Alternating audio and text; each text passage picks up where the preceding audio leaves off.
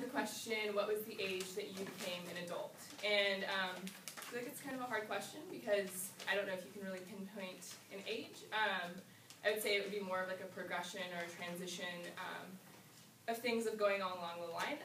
So I could go in and list things like doing my taxes and stuff like that, of things doing adult-like things. But I could also start off with things that I stopped doing that I think made me more of an adult.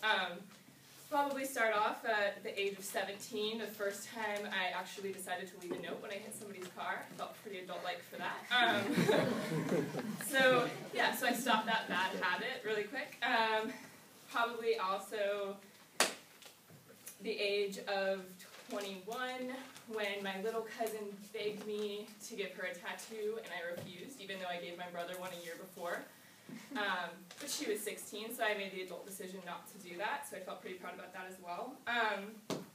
Probably also when I stopped being the baby of my family, when my niece was born, and I realized I could no longer use the excuse of being the youngest member of my family to act like a complete wild child and do whatever I wanted, because other people's lives do actually matter.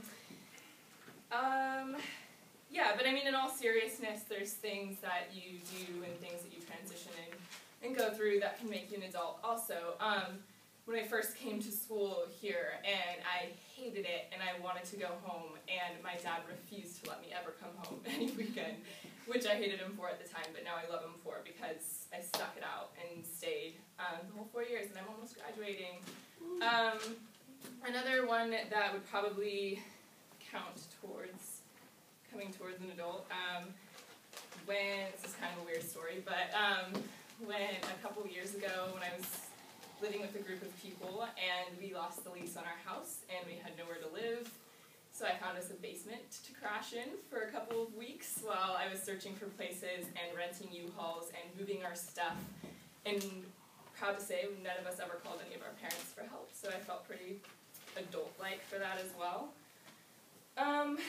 On to a little bit more serious things, probably around the age of 20 when I lost two people close to me in the same year that were very close to my age, and it was really made me realize that it doesn't matter how old you are, you can die.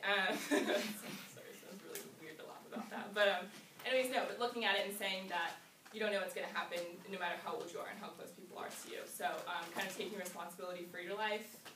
And yeah, pretty much it. I could go on forever and keep rambling.